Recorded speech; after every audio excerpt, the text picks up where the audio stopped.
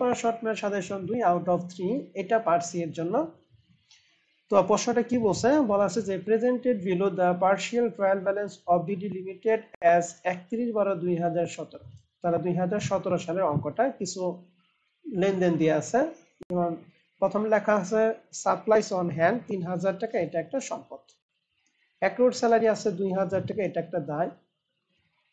Prepaid insurance 6000 টাকা আছে, এটা একটা সম্পদ। আনআর্নড রেন্ট এটা অগ্রিম আয়, অগ্রিম আয় হচ্ছে দায়।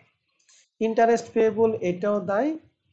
তাহলে আমরা এখানে টোটাল 5টা আইটেম পেলাম, 5টা আইটেমের মধ্যে 3টা দায় আর 2টা হচ্ছে সম্পদ। প্রশ্নে অ্যাডিশন অ্যাডজাস্টমেন্ট এখানে আমাদের 5টা লেনদেন বলা আছে। 5টা লেনদেনের মধ্যে রিকোয়ারমেন্ট একে বলছে যে give the adjustment entry necessary at December 31, 2017 assume that the books has not been close, the book have not been কি ক্লোজ। মানে বইটা যদি হিসাব বন্ধ না করা হয় তাহলে সেই ক্ষেত্রে আমাদের সমন্বয় জাবেদা দিতে হবে। তাহলে সমন্বয় জাবেদা আসো প্রিয় শিক্ষার্থী, আমরা তাহলে শুরু করি। এখানে আমাদের 5টা আইটেম, 5টা আইটেমের জন্য আমরা জাবেদা দিব। প্রথমটা বলছে যে a physical count of supplies on hand December 31, 2017 totally 700 টাকা। অর্থাৎ আমাদের নরমালি আমাদের সাপ্লাইস অন হ্যান্ড ছিল 3000, কিন্তু তারা ফিজিক্যালি কাউন্ট করতে গিয়ে দেখে যে সাপ্লাইস আমাদের হাতে আছে কত 700 টাকা। তাহলে 3000 মধ্যে 700 টাকা হাতে আছে, তাহলে 2300 টাকা কি খরচ হয়ে গেছে। তো আমরা যেহেতু সম্পদ থেকে খরচ হয়ে গেছে, আমরা জানি খরচ বৃদ্ধি পেলে ডিবিট, এর জন্য আমরা জানিয়ে দিব সাপ্লাইস এক্সপেন্স ডিবিট এবং সাপ্লাইস ক্রেডিট। কারণ সম্পদ হ্রাস পেলে ক্রেডিট হয় আর ব্যয় বৃদ্ধি পেলে কি ডিবিট হয়। 3000 টাকার পরিবর্তে 700 টাকা, তাহলে খরচ হয় 2300 টাকা। এর জন্য আমরা 2300 টাকা দিই সাপ্লাইস এক্সপেন্স এবং কি সাপ্লাইস। 2 নাম্বারটা বলছে প্রিপেইড ইন্স্যুরেন্স এক্সপায়ার্ড। এক্সপায়ার্ড কথাটা মানে হচ্ছে খরচ হওয়া, 2000 টাকা খরচ হয়েছে। তাহলে প্রিপেইড ইন্স্যুরেন্সের নরমালি যাবে কি প্রিপেইড ইন্স্যুরেন্স ডেবিট আর ইন্স্যুরেন্স এক্সপেন্স ক্রেডিট। এটা যদি এক্সপায়ার্ড হয়ে যায় তাহলে ওই জাবেদা উল্টা জাবেদা। তাহলে উল্টা জাবেদাটা কি আমরা জানি প্রিপেইড এক্সপেন্সে উল্টা জাবেদা হচ্ছে ইন্স্যুরেন্স এক্সপেন্স ডেবিট আর প্রিপেইড ইন্স্যুরেন্স ক্রেডিট 2000 টাকা 2000 টাকা। 3 নাম্বার বলছে depreciation expense for the year ইলোলেস recorded as 3000 টাকা rather than the current figure 30000 টাকা। অর্থাৎ 30000 টাকার পরিবর্তে তারা 3000 টাকা ডিপ্রিসিয়েশন ভুলবশত রেকর্ড করছে। তাহলে 27000 টাকা এখানে গন্ডগোল আছে। 27000, তাহলে 27000 টাকা ডিপ্রিসিয়েশন আমরা জানা দিব। Depreciation expense debit accumulated depreciation credit 27000 টাকা 27000 টাকা। এরপরে আমাদের ডি নাম্বার বলা আছে যে টাকা 10000 টাকা ওয়াজ রিসিভ অন জানুয়ারি 1, 2017। 10000 টাকা রিসিভ করছে for the rent of A building for both 2017 এবং 2018। 2017 সালে জানুয়ারি 1 তারিখে রিসিভ করছে 10000 টাকা 2 বছরের জন্য। এন্ড অঙ্ক 2017 সাল আর রিসিভ করছে 17 এবং 18, তাহলে 1 বছর বেশি করছে। তাহলে এই যে আনআর্নড রেন্টটা 10000 টাকা ছিল, এই 10000 টাকা 2 বছরের টাকা। তাহলে 2 বছরের মধ্যে 1 বছর আমাদের আয় হয়েছে আর 1 বছর আমাদের কি এখন পর্যন্ত দায় রয়ে গেছে। তো আমরা জানি দায় হ্রাস পেলে ডেবিট হয়, আয় বৃদ্ধি পেলে ক্রেডিট হয়। তাহলে আনআর্নড রেভিনিউ এটা দায় বৃদ্ধি দায় যদি হ্রাস পায় তাহলে ডেবিট হয়। তাহলে আমরা যাতে লিখবো আনআর্নড রেন্ট রেভিনিউ ডেবিট আর রেন্ট রেভিনিউ ক্রেডিট 10000 কে 2 দ্বারা ভাগ করে 5000 টাকা। এরপরে 5 নম্বরের সমন্বয় বলছে যে এ further review of depreciation calculation of period year রিভ্যালুড the depreciation of টাকা হচ্ছে 7000 টাকা ওয়াজ নট রেকর্ড। পূর্বের বছরের ডিপ্রিসিয়েশন 7000 টাকা তারা রেকর্ড করে না। তাহলে যেহেতু তারা রেকর্ড করে না, আমরা জানি পূর্বের বছরের সকল ধরনের আয় ব্যয়ের জন্য লিখতে হয় রিটেন আর্ন। তো নরমালি ডিপ্রিসিয়েশনের জন্য যাবে তাহলে depreciation expense debit accumulated depreciation credit. রিটেনে লিখতে হয় আয় ব্যয়ের জন্য। তাহলে আমরা ডিপ্রিসিয়েশনের পরিবর্তে লিখছি রিটেন আর্নিং ডেবিট এবং অ্যাকুমুলেটেড ডিপ্রিসিয়েশন ক্রেডিট 7000 টাকা 7000 টাকা। আশা করি এখানে 5টা জাবেদা তোমরা সবাই বুঝতে পারছো। এই হচ্ছে জাবেদা হচ্ছে যখন হিসাব বইটা বন্ধ করা হবে না।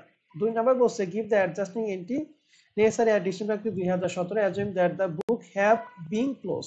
যখন বইটা ক্লোজ করা হবে, মনে রাখতে হবে যখন বইটা ক্লোজ করা হবে এবং যখন বইটা ক্লোজ করা হবে দুইটার মধ্যে পার্থক্য হচ্ছে যখন বইটা ক্লোজ করা হবে তখন সকল ধরনের আয় ব্যয়ের জন্য, সেটা চলতি বছর হোক আর বিগত যে কোনো বছরের আয় ব্যয়ের জন্য লিখতে হবে রিটেন আর্নিং লিখতে হবে। অতএব 1 নাম্বার যে জাবেদাটা আমরা দিছি এই জাবেদাগুলি সেম ভাবে আমরা দিব, শুধুমাত্র আয় এবং ব্যয়ের পরিবর্তে দিব রিটেন আর্নিং। যেমন প্রথম জাবেদাটা আছে সাপ্লাইস এক্সপেন্স সাপ্লাইস এর মধ্যে ব্যয় হচ্ছে সাপ্লাইস এক্সপেন্স, এই সাপ্লাইস এক্সপেন্সের পরিবর্তে দেব রিটেন আর্নিং। তাহলে যাবে হবে written earning debit supplies credit. তাহলে আমরা যাবে দিছি written earning debit supplies credit. 2 number Jabed আমরা দিছিলাম ইন্স্যুরেন্স এক্সপেন্স ডেবিট এবং প্রিপেড ইন্স্যুরেন্স ক্রেডিট। এখানে খরচ হচ্ছে ইন্স্যুরেন্স এক্সপেন্স, তাহলে এর পরিবর্তে হবে রিটেন আর্নিং। এজন্য জাবেদে দিছি written earning debit prepaid insurance credit. 3 number সমরে যাবে দিছিলাম depreciation expense debit accumulated depreciation credit. এখানে খরচ হচ্ছে ডিপ্রিসিয়েশন, তাহলে ডিপ্রিসিয়েশন পরিবর্তে আসবে রিটেন আর্নিং, সেম টাকা written earning debit accumulated depreciation credit.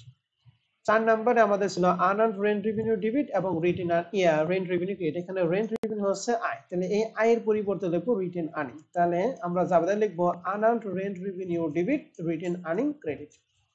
আর সর্বশেষ জাবেদা এখানে তো রিটেন আর্নিং ছিলই, তার মানে এই জাবেদাটা হুবহু এখানে যা লিখছে আমরা এখানে তাই লিখবো রিটেন আর্নিং ডেবিট এবং অ্যাকুমুলেটেড ডিপ্রিসিয়েশন ক্রেডিট। তো প্রিয় শিক্ষার্থী, আশা করি হিসাব বই ক্লোজ করলে এবং হিসাব বই ক্লোজ না করলে জাবেদার মধ্যে পার্থক্য কি সেটা আমরা সবাই বুঝতে পারছি। তো এই প্রশ্নটা আমাদের ছিল 2 নাম্বারটা। এখন আমরা চলে যাব আমাদের সর্বশেষ ম্যাথ 3 নাম্বারটা, এটা আউট অফ 10 সুপার শর্ট ম্যাথের সর্বশেষ অঙ্কটা, এটা পার্ট বি এর জন্য। আমরা এই চ্যাপ্টার থেকে টোটাল 3টা ম্যাথ করাইলাম, 2টা পার্ট সি এবং একটা পার্ট বি এর জন্য। এই 3টা ম্যাথ করলে তোমার এই চ্যাপ্টারে 100% প্রিপারেশন কমপ্লিট হবে ইনশাআল্লাহ।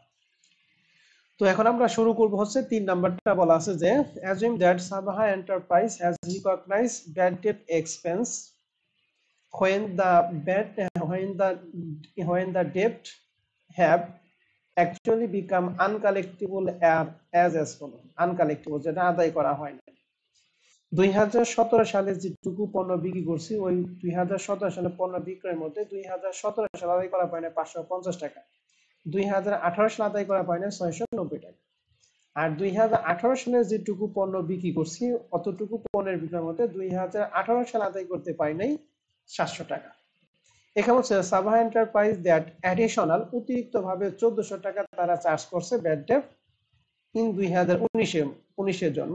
এই 1400 টাকার মধ্যে কোন কোন বছর, অফ হুইচ 300 টাকা ইজ অ্যাপ্লিকেবল টু 2017। এই 1400 টাকার মধ্যে 2017 সালে 300 এবং 1100 টাকা 2018 সেন্স, মানে 1100 টাকা 2018 সালে বিক্রয়। তাহলে 2019 সালের জন্য মোট ব্যাড ডেট হচ্ছে 1400 মধ্যে 300 টাকা হচ্ছে 2017 সালের আর 1100 টাকা হচ্ছে 2018 সালে। বলছে make collection entry on December 31, 2018 assume. প্রথম বলছে the book has not been close, হিসাব বই যদি বন্ধ না করা হয়। তাহলে এটার জন্য আমরা একটা জাবেদা দেব। আমরা নরমালি জানি যে আয় ব্যয়ের জন্য চলতি বছরে আয় ব্যয় সংশ্লিষ্ট নামে আসে, কিন্তু বিগত বছরে আয় ব্যয়টা আসে রিটেন আর্নিং নাম। তো আমরা প্রথম জাবেদাটা দেওয়ার জন্য আমরা একটা ওয়ার্কিং করব। দেখি আমাদের ওয়ার্কিং এর নাম লিখছি calculation of bad date adjustment particular 2017-18, 2 বছরের জন্য আমরা লিখছি। তো আমরা প্রথমে লিখবো ব্যাড ডেটস 2017 সালে আমাদের এখানে 2017 সালে আমরা আদায় করতে পারি 500, 2018 সালে এখানে আদায় করতে পারি 0। এজন্য লিখছি ব্যাড ডেট চার্জ 2017 সালের জন্য 550, 18 সালের জন্য কি 0।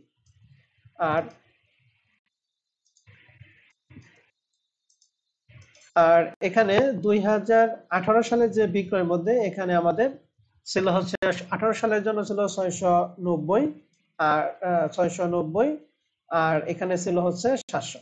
তাহলে আমরা দেখি দিছি ব্যাড ডেট চার্জ ইন 2018 মধ্যে ছিল 690 আর ওখানে ছিল হচ্ছে 700। কথাটা আমি আবার বলতেছি 2017 সালে যে বিক্রি করছি এর মধ্যে 2017 সালে ছিল 550, 18 সালের জন্য 0 আর তারপর একটা হচ্ছে ছিল এখানে 690, এখানে কত ছিল 700।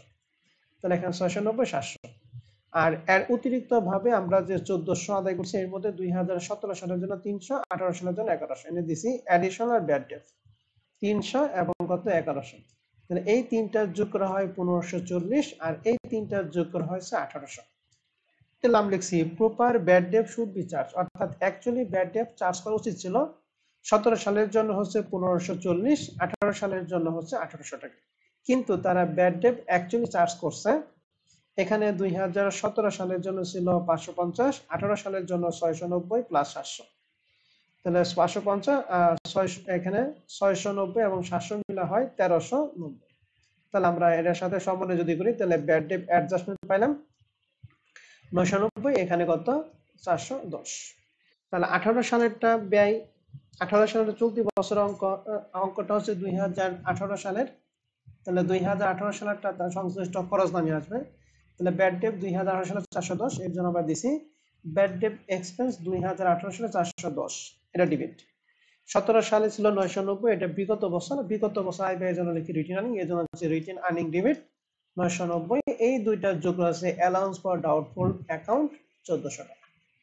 আশা করি তোমরা জাবেদাটা বুঝতে পারছো। এখন আমরা চলে যাব তারপরে 2 নাম্বারটা বলছে বুক হ্যাজ বিন ক্লোজ। যদি বইটা ক্লোজ করা হয় তাহলে এই সেম জাবেদাটা শুধু ব্যাড ডেটটা বাদ দিয়ে দিই।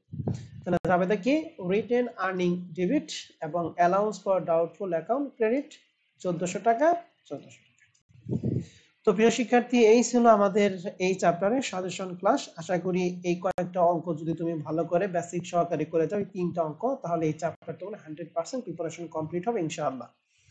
আর এই সাজেশনের পিডিএফ যদি নিতে চাও তাহলে আমার এই ভিডিওটা লাইক, কমেন্ট এবং শেয়ার করে আমার এই হোয়াটসঅ্যাপ নম্বরে স্ক্রিনশট দিলে আমি এই সাজেশনটা তোমাকে দিয়ে দিব। তাহলে আজকে সাজেশন ক্লাস এখানে শেষ করছি। সবাই ভালো থাকো, সুস্থ থাকো, আল্লাহ হাফেজ।